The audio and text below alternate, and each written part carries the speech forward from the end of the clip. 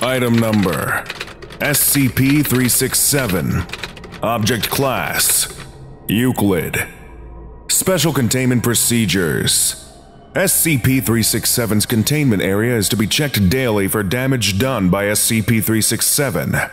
Any and all damage to containment area is to be repaired immediately.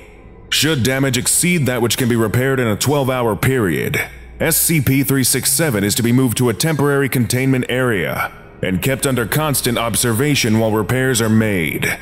Any attempts by SCP-367 to damage or escape containment are to immediately be met with Chemical Suppression Tactic A-11. Every 2 hours, SCP-367 is to be provided with 1 kilogram of feed, which may be composed of any available biomatter. In the event that no suitable biomass is available, other items may be provided for consumption, and CST-A11 is to be placed on standby in case of rejection behavior by SCP-367. SCP-367 is to be weighed after each feeding period to monitor weight and density increase leading up to division. Additional instances of SCP-367 forming in containment are to be disposed of. No unprotected interaction with SCP-367 is to be undertaken, unless it is within 30 minutes of a feeding period. SCP-367 may not be removed from the containment area without approval by Site Command. No instances of SCP-367 are to be released to staff for any purpose other than testing. Description: SCP-367 appears to be a small dog of variable breed, most often appearing as a small brown puppy. SCP-367 exhibits a slightly elevated appetite and activity level for a dog of its apparent age and size, and does not sleep, but otherwise behaves as expected for a dog. SCP-367 is a massive single-celled organism, composed of what appears to be a mass of yellow slime, with several white threads suspended in it, with a semi-solid sphere of gray material in the center, deemed the nucleus.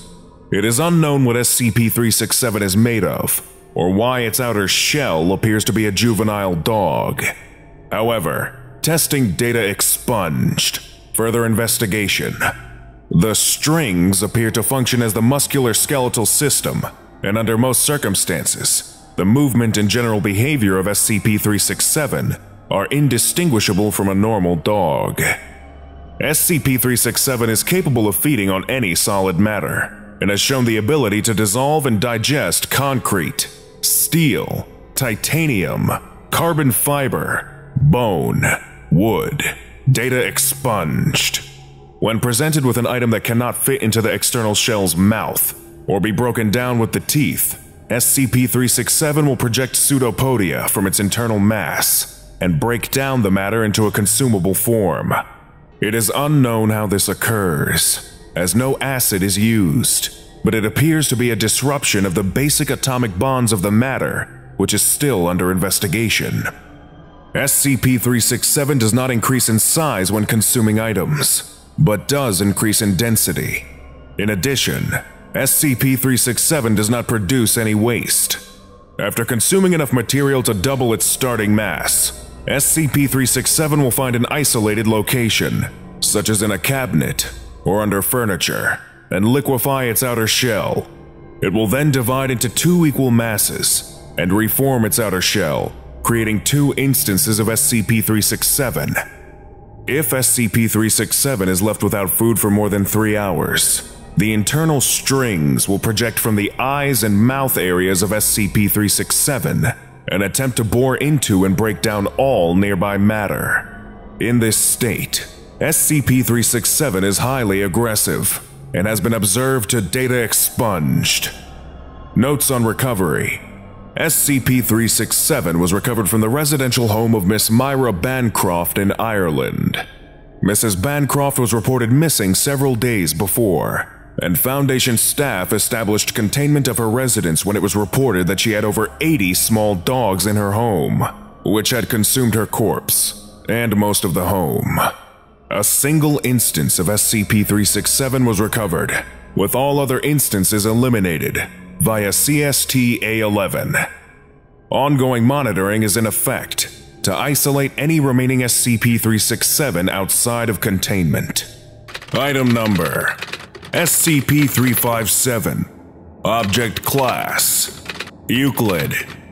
Special Containment Procedures: a 10-kilogram seed sample of SCP-357 is to be contained within a hermetically sealed container within a 3 meter by 3 meter by 3 meter room at Site-19. Samples removed from the container are not to exceed 1 kilogram. A detailed log must be kept of all SCP-357 that is produced, complete with accurate records of what had been used to feed it, and how much of the sample was subsequently destroyed via compression. The mass of the container is to be monitored electronically. Changes in mass that are not accounted for by removal or return of samples will result in an automatic lockdown of that section of Site-19, as this indicates that a breach of the container may have occurred. Unless provided Level 4 approval, researchers are not to expose SCP-357 to temperatures exceeding 100 degrees Celsius.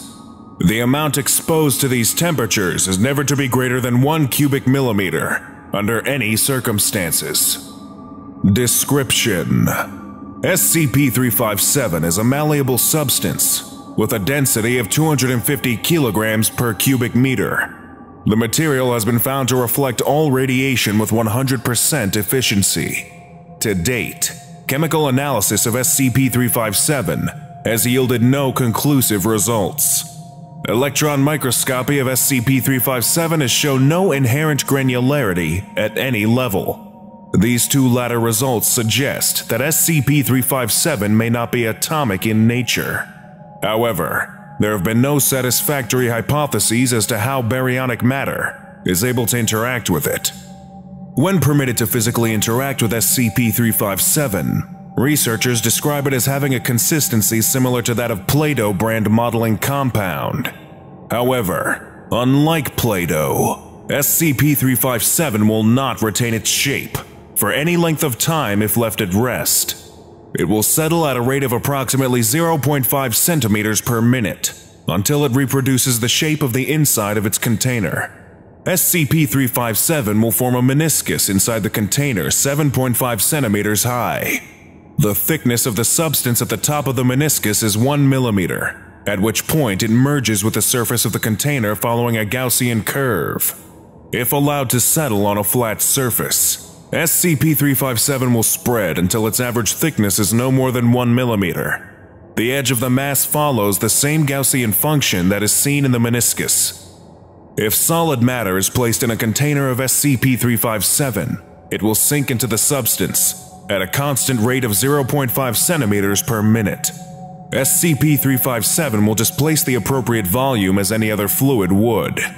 If the solid object is fully absorbed by SCP-357, it will become impossible to distinguish between it and the substance of SCP-357.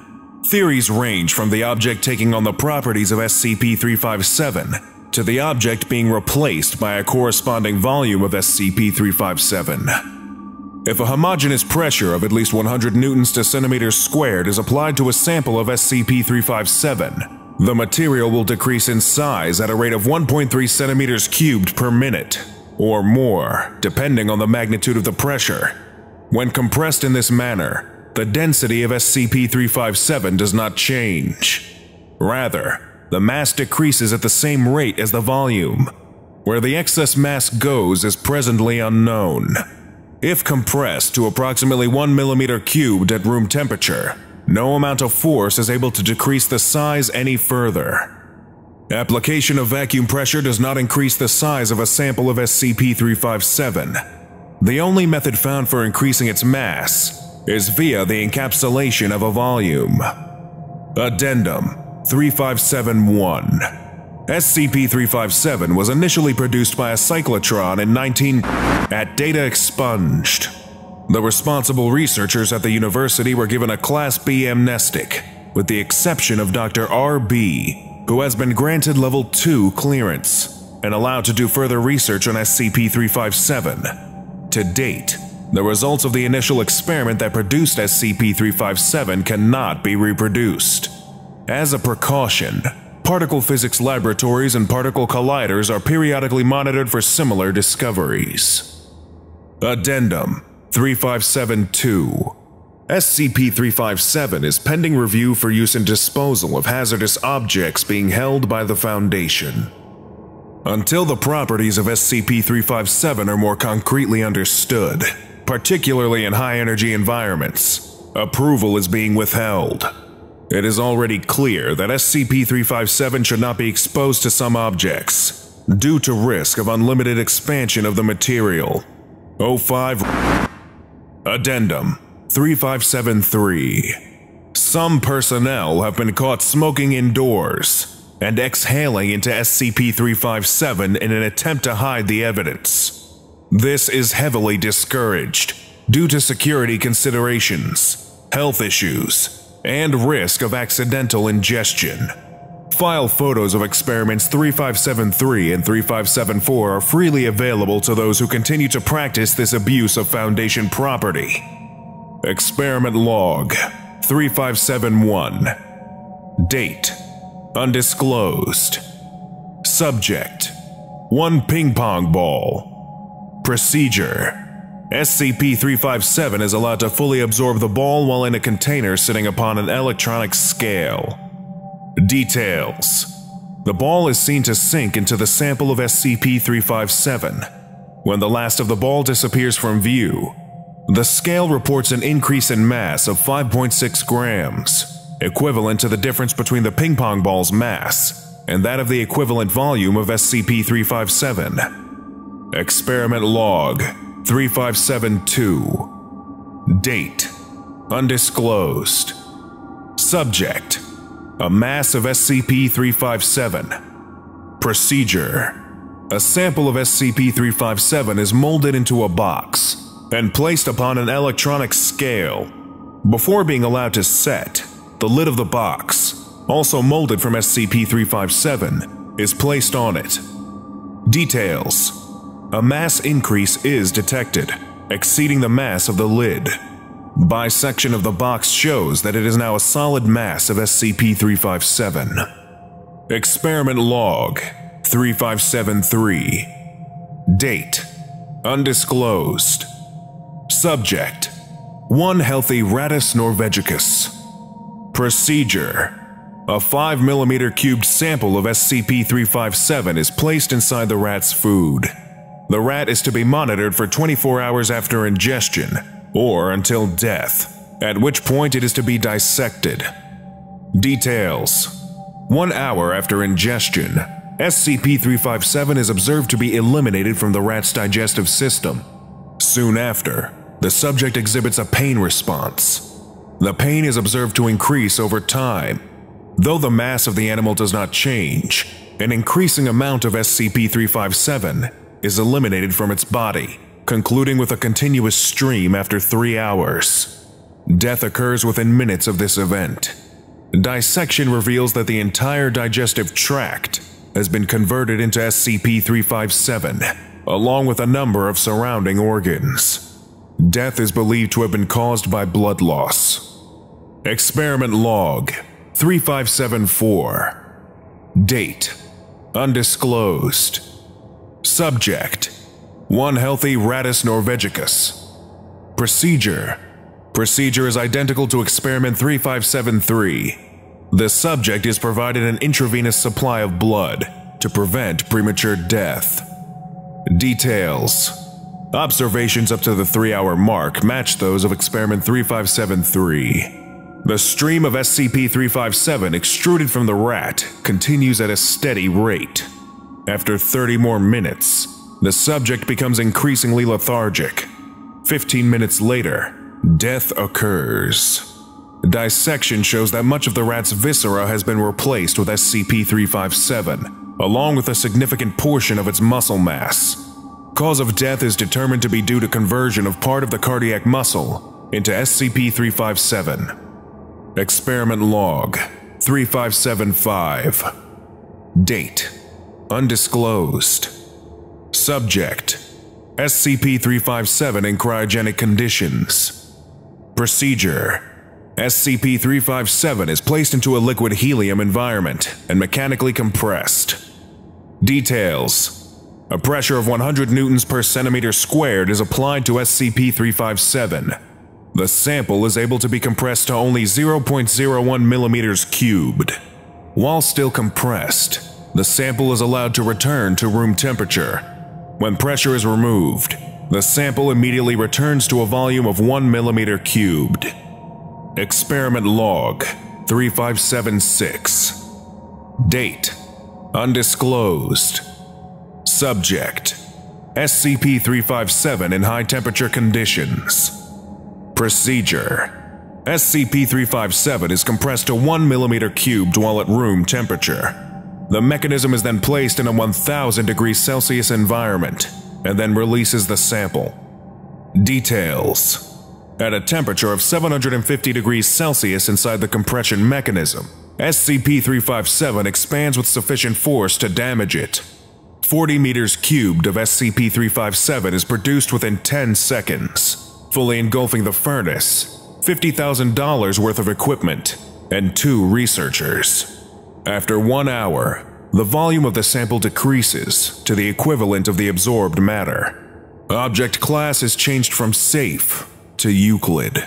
No further high-energy experiments are permitted, unless it can be definitively shown that a repeat of the incident will not occur. Experiment Log 3577. Date: undisclosed. Subject: SCP-357. Procedure: a 1 millimeter cubed sample of SCP-357 is placed in a 40 meter cubed container. The ambient temperature is steadily increased in order to determine the material's rate of expansion from application of thermal energy. Details: the experiment is still pending Level 4 approval. Models of expansion and further information regarding safety procedures are needed from Dr. B before a decision can be made. Foundation Terminal online. Please enter login information and password. Hello, Dr. Collingwood. You have one new message from O5 Command. This message is for Senior Researcher Isabel Collingwood's eyes only. Unauthorized access will result in mandatory amnestic treatment, demotion, and possible termination. Do you wish to continue? Access to this message requires a multimodal biometric ID scan. Submit to scan. Commencing facial recognition scan. Do not smile. Identity confirmed. Commencing retinal iris scan. Do not blink. Identity confirmed. Commencing palm print scan. Place right hand on pad. Identity confirmed. Scanning hand for implanted RFID tag. Remain still. Identity confirmed. Access granted. The time, date, and location of your receipt of this message has been reported to O5 Command. From O5 Command. Subject: 5/999 clearance. Hello, Dr. Collingwood, and congratulations on your new appointment as SCP-999's head researcher, one of the cushiest and most enviable assignments in the entire Foundation. SCP-999 is one of the few anomalies in our custody who will not only never attempt to harm you, but will actively try to save your life if you're ever in danger. Though your initial reaction when receiving this assignment was no doubt elation, you may have thought it was odd that such a seemingly low-risk position was assigned by the O5 Council directly. If you had already heard rumors of this prior to your assignment, you probably thought it was mere nepotism. The O5's protecting their friends and loved ones by giving them the safest job possible.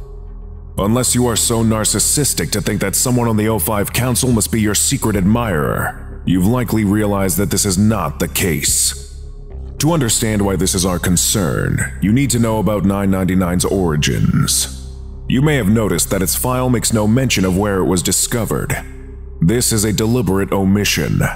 If you're not familiar with the mythology of the Scarlet King, I suggest you read up on him. There's plenty of unclassified information on him in the Foundation database. All that's relevant for now is that he is, to the best of our knowledge, the most powerful malevolent entity in the multiverse. A good number of our SCPs are either abominations born by the rape of his own daughters, or are the creations of mortals he empowered, either directly or indirectly. You've been with us since you were a research assistant, Dr. Collingwood. In that time, I assume you've heard many rumors about some of the horrific things we do here at the Foundation that you've never personally witnessed. Perhaps rumors about an innocent young girl who was the victim of a satanic ritual, and what we were forced to do to her to prevent an XK class end-of-the-world scenario. Maybe you've even heard someone whisper the words, 110 Montauk. I regret to inform you that these rumors are true. Or at least, they were. A thaumaturgical cult, calling itself the Children of the Scarlet King, enacted a ritual wherein 7 young girls became effigies for each of the Scarlet King's 7 brides, allowing them to bear his horrid offspring. How they obtained the knowledge to perform this ritual is unclear, since all we ever recovered were handwritten notebooks. Superficial resemblances to some Sarkic practices, thaumaturgy, human sacrifice, body mutilation, and forming a pact with a cosmic entity, has led some to speculate that the Children of the Scarlet King may have some ties to modern Sarkic cults. It's an interesting idea, but no concrete evidence has ever been found to link the two. Investigation into the matter is ongoing. As for the ritual itself, each birth caused more destruction than the last. The writings of the cult's priest predicted nothing less than the apocalypse if the 7th bride gave birth, which could only be prevented if Procedure 110 Montauk was performed without fail each and every day. To our seemingly great fortune, the notebook contained detailed instructions on how 110 Montauk was to be carried out.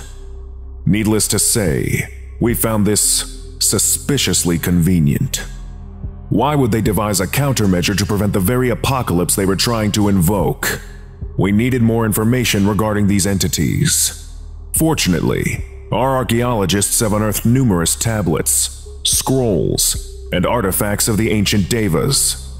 They were a sadistic and warmongering people who were granted unholy power and knowledge by the Scarlet King as a reward for the death and suffering they caused.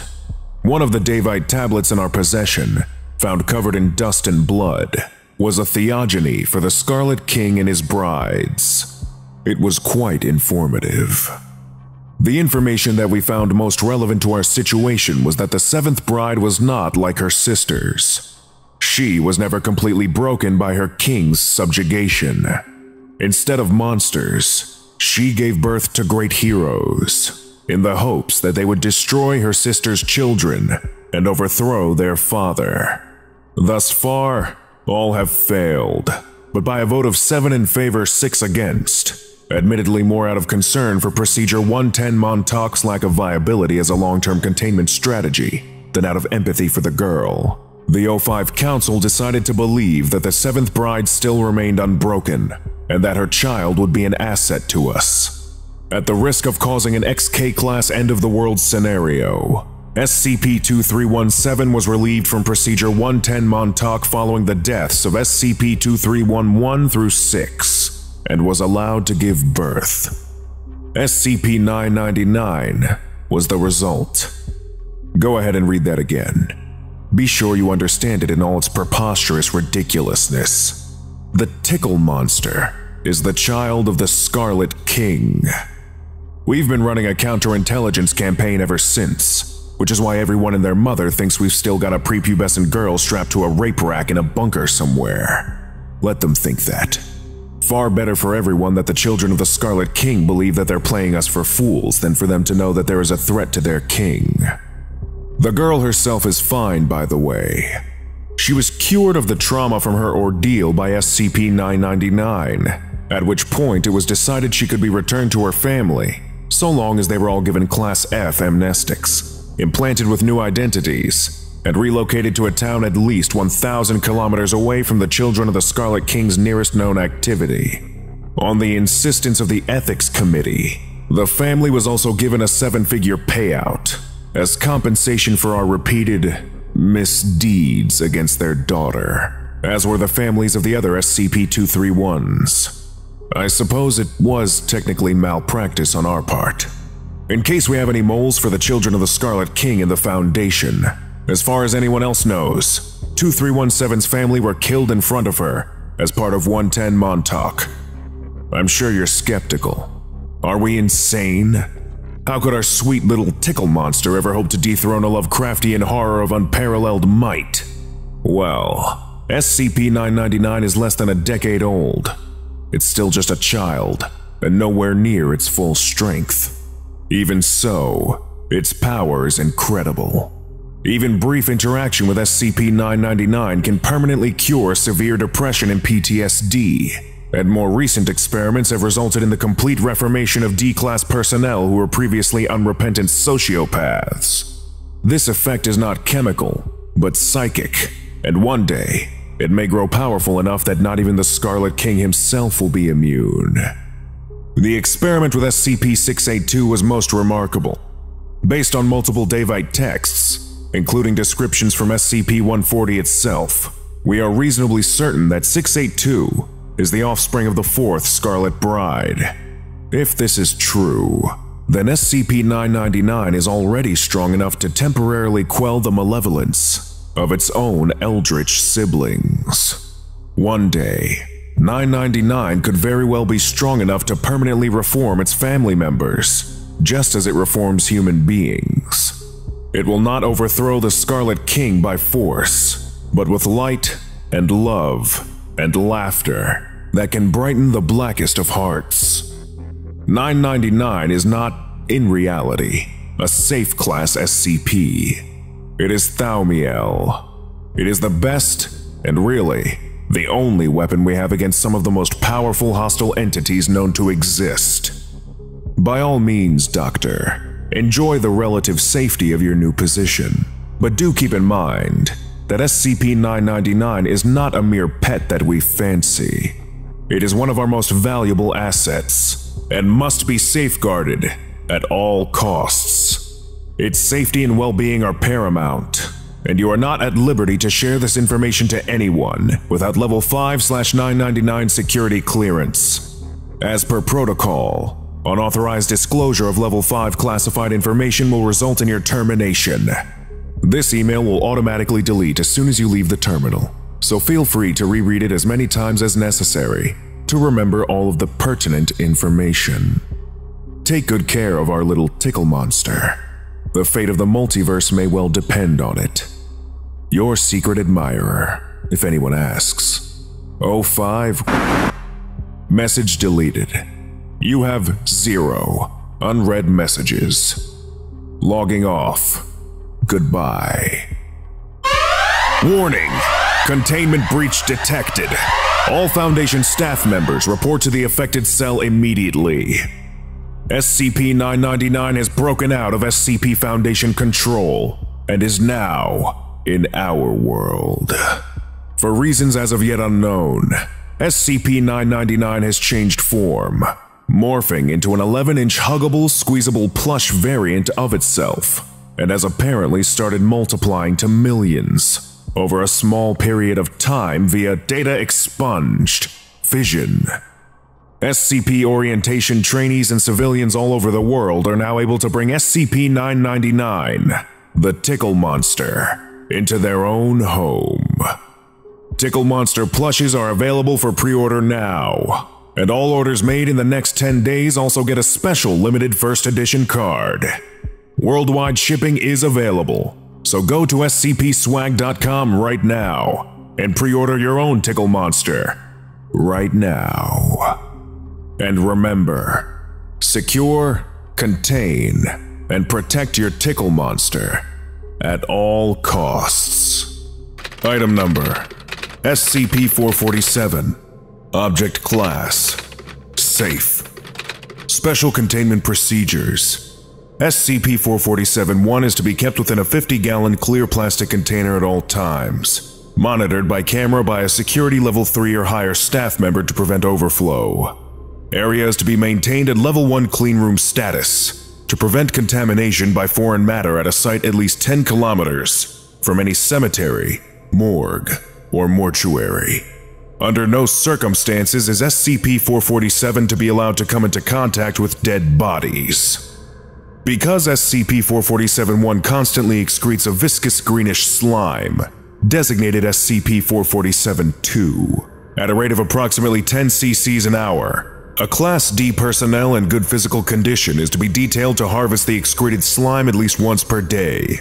SCP-447-2 can be harvested using any appropriate equipment, so long as safety procedures are carefully adhered to in order to prevent on-site fatalities. Slime can be transported in an ordinary sealed glass or plastic container through any standard mode of transportation, provided that there is no risk of the slime coming into contact with a dead body en route. Although malodorous, the slime harvested from SCP-447-1 is non-toxic, non-corrosive, and non-radioactive. It is, in fact, perfectly safe, so long as it does not come into contact with a dead body. The slime is edible, and reportedly makes a good salad dressing.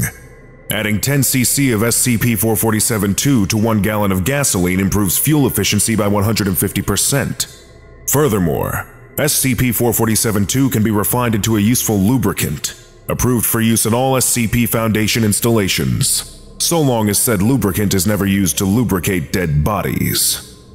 All staff assigned to SCP-447 are to be screened by polygraph for any suicidal, necrophiliac, or homicidal tendencies. In addition, all staff assigned to SCP-447 must be in good health and good physical condition, and must adhere to on-site safety regulations at all times. This is to minimize the risk of SCP-447 or its generated slime coming into contact with a dead body. Description: SCP-447-1 is a green sphere, approximately 5 centimeters in diameter, with a spongy surface texture and a weight of 1.37 kilograms. The object is warm to the touch, approximately the same temperature as a human body, although its core temperature is slightly higher. Personnel handling SCP-447-1 have reported no adverse effects, so long as SCP-447-1 does not come into contact with a dead body. SCP-447 was retrieved by Foundation agents in the city of California, United States of America. The incident clearly illustrates the danger inherent in allowing either SCP-447 unit to come into contact with a dead body. The dangers of allowing SCP-447-1 or 2 to come into contact with dead bodies have been clearly documented. Detailed eyewitness reports can be found in Appendix 447-B. Prior incidents. To summarize, however, initial effects include: data expunged per O5 level directive. Research into this field forbidden upon pain of immediate termination or demotion to Class D. Please contact your supervisor for more details. Addendum 447-A. SCP-447 downgraded from Keter to Safe, so long as security measures are in place to prevent SCP-447 from coming into contact with dead bodies. Please see Experiment Log 447-A for further potential applications of SCP-447. Experiment Log 447-A. Experiment Log for SCP-447-2. Approved by O5. Project Head: Dr. A. Clef. Date: expunged. Test Subject: SCP-882. Procedure: SCP-447-2 was refined into a lubricant. SCP-882 was temporarily removed from its seawater bath, and SCP-447-2 applied as lubricant to all joints and connections. Results: although SCP-447-2 was successful in reducing grinding and noise by 50%, it was also successful in removing rust from the structure. SCP-882 was immediately returned to its seawater bath, and staff on hand were placed in quarantine for examination. Notes: let's not try that again, shall we? Dr. A. Clef. Date: expunged. Test Subject: 1 guinea pig, purchased from pet shop. Procedure: subject was immersed in SCP-447-2 for 5 minutes. Care was taken to keep the subject's head above the level of the fluid, to prevent the death of the test subject. Results: subject's fur became saturated with the fluid. Test item required several hours of grooming to remove SCP-447-2 from its fur. No further deleterious effects reported. Notes: after careful washing to remove all traces of SCP-447-2 from its fur, subject was subsequently consumed by Agent who is of Peruvian descent. Said agent reported that the meat was, in his own words, the best cuy I've ever had. Approval for testing of SCP-447-2 as a marinade is currently on hold, pending review of whether or not a steak constitutes a dead body. Date: expunged. Test subject: 1 tablet SCP-500.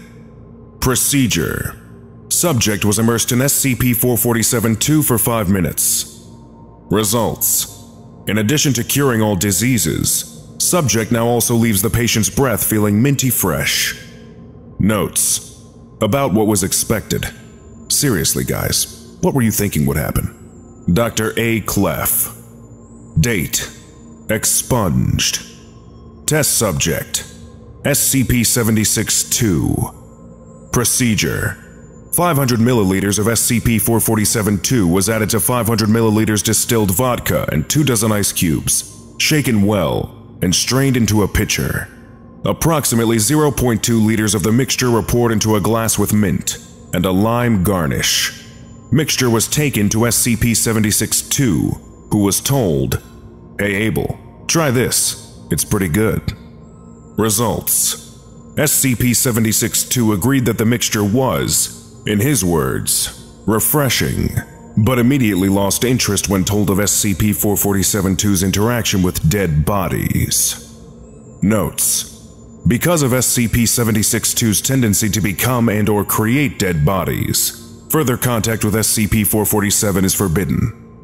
Date: expunged. Test subject: 1 Pentium 4 computer, 1.5 GHz, with data expunged. Procedure: subject was immersed in SCP-447-2 for 5 minutes, with the power cord unplugged. Results: subject became caked in goo and no longer functions.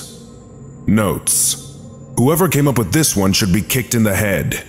Dr. A. Clef. Date: expunged. Test subject: SCP-63.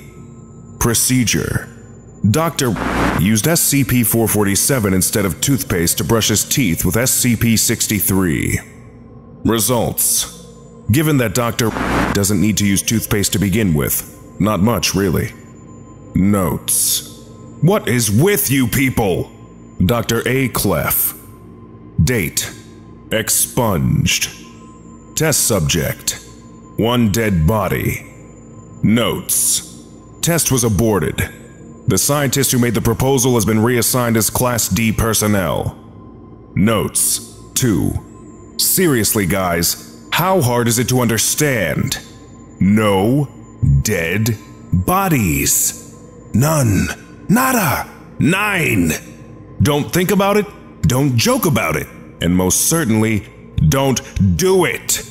Sheesh. Dr. A. Clef. Date: expunged. Test subject: Dr. A. Clef. Procedure: Dr. A. Clef was ambushed in the hallway, dragged into a room with a bathtub full of SCP-447-2, and immersed for approximately 25 seconds. Results: subject became irate and threatened to kill staff members carrying out the experiment, if it were not for the fact that doing so would violate experimental protocol. Notes: as soon as this mess is cleaned up, you will all be missed. Dr. A. Clef. Date: expunged.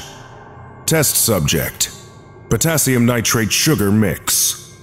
Procedure: a spoonful of SCP-447 was added to the mix of potassium nitrate and sugar in order to make a makeshift smoke grenade. Results: Not only did the new mix slow down the combustion in such a way that the generated smoke was 10 times greater and lasted approximately 5 minutes longer than the original mix, but it also colored the smoke with a green tint and left it with a minty smell. Notes: not bad for a $3 smoke grenade. Although this wouldn't work so well in the field, the odds of the smoke reaching a dead body are just too high. Date: expunged. Test subject: Professor Snyder. Procedure: 2 drops, 1 microliter each, of SCP-447, 1 in each of Professor Snyder's eyes. Note that Professor Snyder has an astigmatism and normally wears corrective eyewear.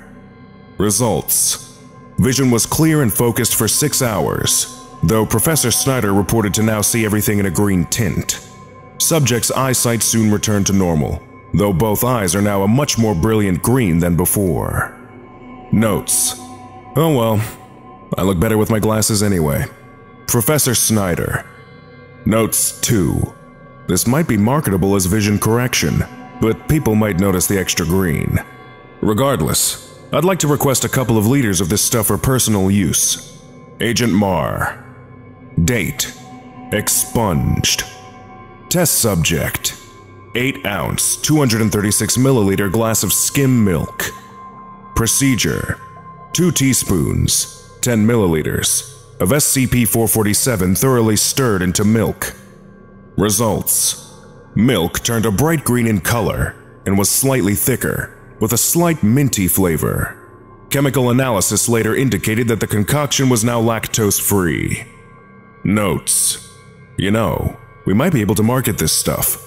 I'm pretty sure dead bodies don't drink milk. Professor Snyder. Date: expunged. Test subject: 15 pounds, 6.8 kilograms, quick-dry cement. Procedure: cement powder and 5 gallons or 19 liters of SCP-447 rotated inside a standard miniature cement mixer. Results: mixture took on a green tinge and solidified to a hardness 50% greater than normal concrete, though it took twice as long to dry. Notes: it seems promising, but it's time-consuming to make, and the risks of a dead body falling on a slab of this stuff is too high. Professor Snyder. Date: expunged. Test subject: 2 cups of water, 475 milliliters. Procedure: 1 tablespoon, 15 milliliters, of SCP-447-2 thoroughly stirred into water.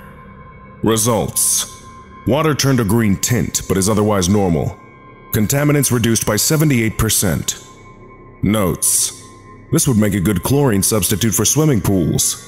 All the cleanliness of chlorinated water without the bleachy smell or hair discoloration. Too bad some swimmers are careless and turn into dead bodies. Dr. Ray A. Date: expunged. Test subject: 1 pizza, produced by SCP-458. Procedure: 1 small sauce cup of SCP-447-2 is held in one hand by Agent Palinuk, while the other holds SCP-458. Results: no outward change in the composition of SCP-447-2 is evident. SCP-458 produced a hamburger pizza on a cheese-stuffed crust. After dipping a slice in SCP-447-2 and ingesting, Agent Palinuk noted the taste of the substance was like a creamy Italian dressing. Following his consumption of the pizza, Agent Palinuk's breath was said to be minty fresh. He then proceeded to hoard the pizza box to himself for a few hours. Notes: though this brings up new indication into the nature of SCP-458, nothing remarkable has come to attention from this, other than Pal's tendency to overeat. Slight psychological therapy may be in order. Dr. Del Marino. I'd suggest we market this stuff as a dressing, but people eating lots of pizza on a regular basis tend to become dead bodies, so...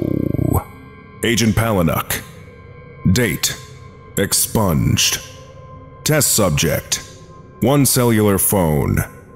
Procedure: phone is placed in 1 small plastic container holding 1 liter of SCP-447-2 and left to sit for 5 minutes with power off and battery disconnected. Results: phone is ruined. and subsequently destroyed in a nearby furnace. The ashes and fumes from the burning phone were reported to be green and minty in scent. Notes: Hey, has anyone seen my phone? Agent Palinuk. Date: expunged. Test subject: 1 Trojan condom. Procedure: Dr. A placed the condom on his data expunged and applied SCP-447-2 onto it. He then tested the SCP-447-2 covered condom by data expunged. Results: data expunged. Dr. A reports that the procedure, quote, went really well. Notes: I could market this as that kind of lubricant, but I don't think a warning label is enough to ensure that some necrophiliac doesn't use it on a dead body. Dr. A. Date: expunged. Test subject: 3 cars. 1 2006 Honda Civic, 106 Dodge Stratus, 106 Chevy Malibu. Procedure: SCP-447 was used as liquids in each vehicle, mixed equally with oil, used as window washer fluid, and mixed into the radiator. Results: each car had each liquid added individually. The various components of each engine performed with superb results. The Honda's radiator did not overheat until temperatures reached in excess of 340 degrees Celsius, more than twice the average temperature of a vehicle. The water seemed to be tinted green, even after being drained. The Stratus's windshield was cleaned to factory-new perfection and resisted dirt and grime after use. Side effect described as green-tinted glass. The Malibu's engine components were lubricated to perfection and lasted over 160,000 miles on a dynamometer. Exhaust was tinted green. Notes: impressive, but given the intelligence of some drivers, the chance of dead bodies contaminating the sample is too high. Dr. Axe.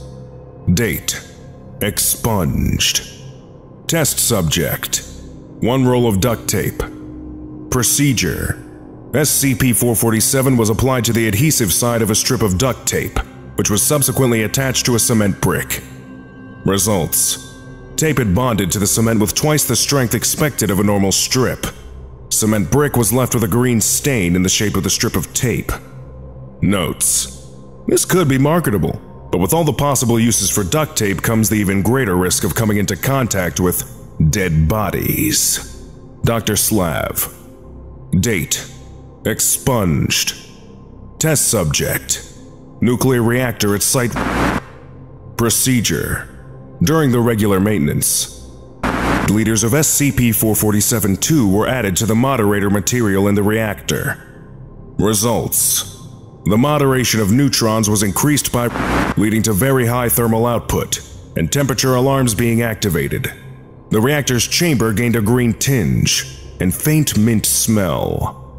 Notes: effective, but the chance of an explosion and radioactive slime reaching dead bodies over a large area is too high. Dr. Kokska. Notes 2. Dr. Kokska has been incarcerated and sent to a corrective facility for unauthorized and extremely dangerous testing. 05. Date: expunged. Test subject: 1 Colt Python revolver with an 8-inch barrel. Procedure: gun was taken apart for regular cleaning. The cleaning cloth was put in a small tub of SCP-447-2 and soaked for 5 minutes. Cleaned as normally would. Lubrication replaced with SCP-447-2. Results: gun fired with a 35% reduction in recoil. Testing found bullets fired had their maximum speed increased by nearly 210%, and acceleration increased by 55%. Accuracy was increased by 3.7% at close range, and by 486% at maximum range. Max range was also increased by 40%. Gun smoke was green in tint. Interestingly, unspent ammunition put into the gun were stated to smell minty and had a green tint. Despite this, when these bullets were removed and fired from another gun, said gun did not receive any benefits. Notes: the more testing we do, the more I begin to wonder how more advanced technology would be. If only this damned dead body curse didn't exist. This stuff would benefit us in so many ways. This test shows that guns would become extremely efficient, but then again, guns are used to kill people, so you will run into a dead guy at some point. Notes 2. I suppose we could use this in a combat situation, but only as a last resort, and even then we'd have to be careful. Dr. Clinton. Date: expunged. Test subject: 1 liter of candle wax. Procedure: wax was added to SCP-447-2 in a 2-to-1 ratio of wax to SCP-447-2. A candle wick was dipped into the wax to create a candle. Results: the candle gave off 50% more light at a distance of 10 meters, and also gave off a strong smell of mint as it burned. However, the candle burnt out in roughly half the time of a candle made solely out of wax, and was far more difficult to extinguish, requiring a CO2 fire extinguisher to put out. Notes: while it may seem like a good idea to market it, the mint smell was far too strong to the point of being nauseating. The candle also burns out too quickly to be used as a source of light as well. I suppose you could use it as an air freshener, but seeing how dangerous fire can be and how hard it is to put out, well, let's just say there's a good chance of it coming into contact with a dead body somewhere down the line. Date: expunged. Test subject: SCP-586. Procedure: 10 milliliters of SCP-447-2 was directly applied to SCP-586. Results: no noticeable cha-chas to structure, composition, or effect of SCP-586 were noted. However, SCP-586 became more violently luminescent in its shade of gray, and was reported afterwards to smell strongly of mint. Notes: I see no point in continuing this line of zesting, but it is safe. Very little chance of dank bodies here. Dr. Date: expunged. Test subject: SCP-914.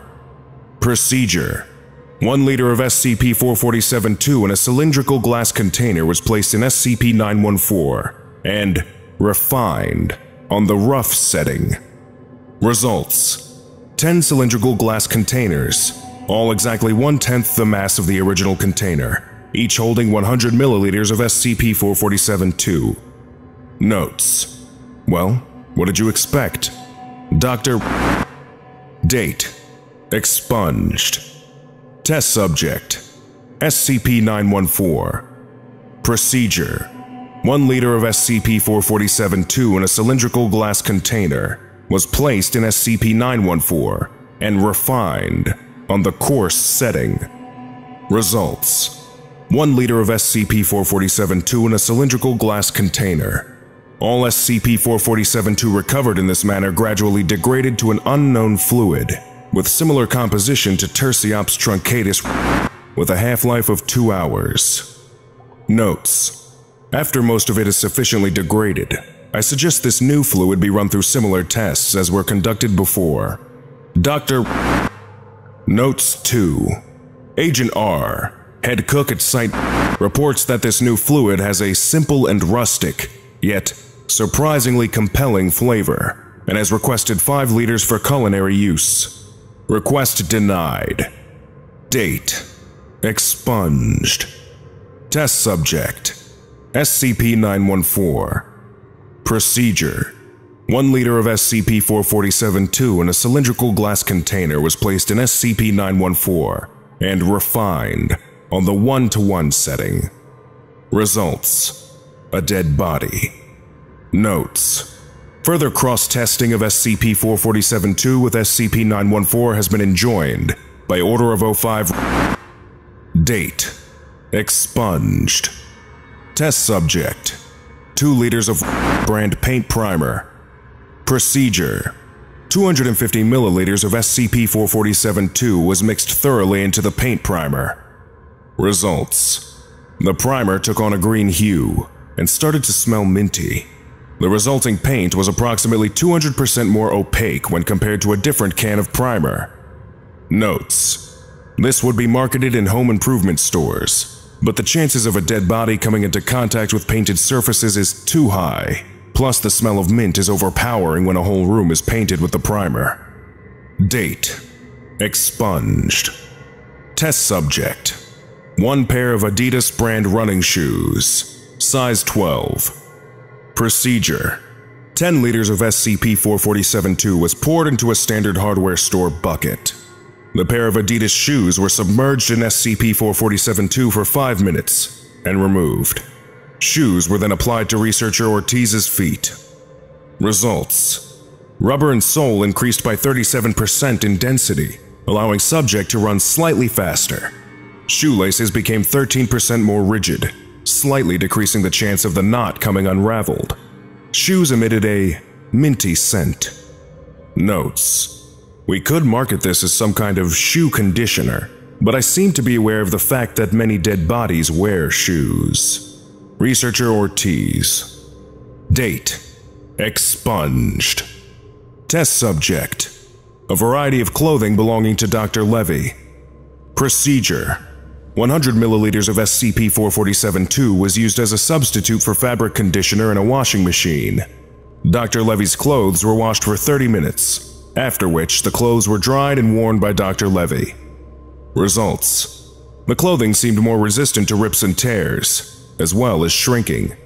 Dr. Levy reported that the clothes felt more comfortable than before. Clothes took on a slight green tinge, as well possessing a slightly minty smell. Notes: we could market this as a fabric conditioner, though some people might not like the green tinge and the smell. Plus, there's the problem that dead bodies are often clothed. Dr. Levy. Date: expunged. Test subject: Dr. Haykilla's hand. Procedure: a drop of SCP-447-2 was placed on the back of the subject's hand via an eyedropper. Results: Dr. Haykilla proceeded to slap a nearby researcher across the face. The researcher said that they had a minty taste in their mouth after being slapped. Dr. Haykilla proceeded to do the same to someone else, but the effect had worn off. Notes: first of all, why? Second of all, why did we let him do it? Dr. A. Clef. Date: expunged.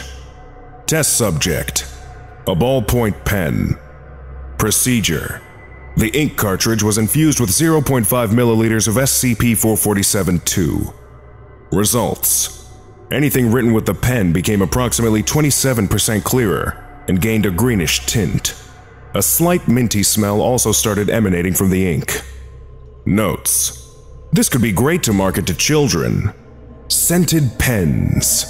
And I don't think there's much of a likelihood of it coming into contact with dead bodies, although you can never be too safe. Dr. Aherna. Date: expunged. Test subject: 1-11-045 T5 wire stripper. Procedure: metal portion of subject was submerged in SCP-447-2 for 30 seconds and used to strip 12 AWG copper NMS cable. Results: any insulation was easily peeled off regardless of improper use of the tool, but stuck to the T5s and had to be removed by hand. Notes: this would make the lives of new electricians so much easier. Unfortunately, they could be careless and get shocked to death while holding on to this. Dr. A. Clef. Date: expunged. Test subject: 1 standard-sized tub of Legos. Procedure: tub was filled and submerged in SCP-447-2 for 1 minute and used to create a variety of items. Results: builders state that the directions just kinda come to us. We don't even need to look at the manual. Bricks also turned lime green and have a faint mint smell.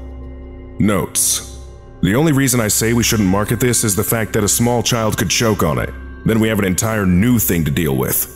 Dr. Markman. Formally requesting this tub for recreational use. They're really addicting. Dr. Sanders. Accepted. Have fun. Dr. Markman. Date: expunged. Test subject: 1 of each Foundation security keycard tier leading up to 4. Procedure: keycards were left to dip in SCP-447-2 for 1 hour, then tested on pre-made keycard testing doors. Results: all keycards had their numbers erased and replaced with the level 2 tiers above their own. All cards performed with their respective new numbers.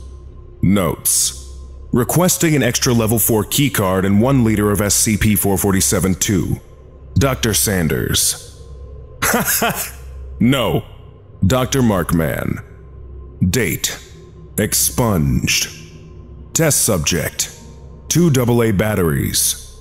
Procedure: batteries were submerged in SCP-447-2 for 30 minutes, then inserted into Dr. Clinton's flashlight, which was then shown until batteries were out of power. Results: both batteries lasted roughly 28% longer than usual and were tinted a light green. The light from the flashlight was also a light green. Notes: alright, this we can probably use.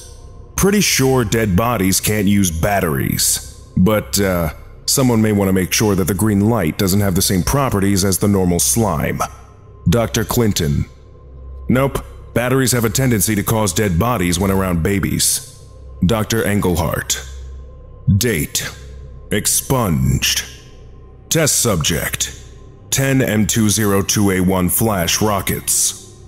Procedure: rockets were coated in SCP-447-2 for 50 minutes, loaded into an M202A1 flash to test explosion size, flame duration, and accuracy. Results: the explosion size remained the same. The flames post-detonation lasted 10% longer, along with having a greenish tint. No temperature difference noted. No difference in accuracy. Notes: well, the accuracy of it isn't improved because it's not the rocket launcher itself. It's the rockets. Weapons Researcher Person. Weapons Researcher Person, it is requested that you not do this again. Weapons have a way of creating dead bodies. Actually, wait a moment. How did you even get in? With a weapon? Senior Researcher. I have my ways. Weapons Researcher Person. Date: expunged. Test subject: 1 urn. Procedure: urn was polished on the inside and outside with a mix of polish and SCP-447-2 at a 3:1 ratio. Results: experiment was interrupted just as ashes from a dead body were about to be put in. Notes: ashes from dead bodies are dead bodies too! I don't care how curious you are, but no ashes from dead bodies! Dr. A. Clef. Date: expunged. Test subject: SCP-999. Procedure: SCP-999 was submerged in SCP-447-2 for 2 minutes. Results: SCP-999 exhibited a green tint for 5 hours, and, in addition to curing depression, gave the subject green eyes. Notes: SCP-999 looked pretty cool, and we may be able to do this again. We could even reconsider marketing it as an antidepressant. Dr. Fall. No. Dr. A. Clef.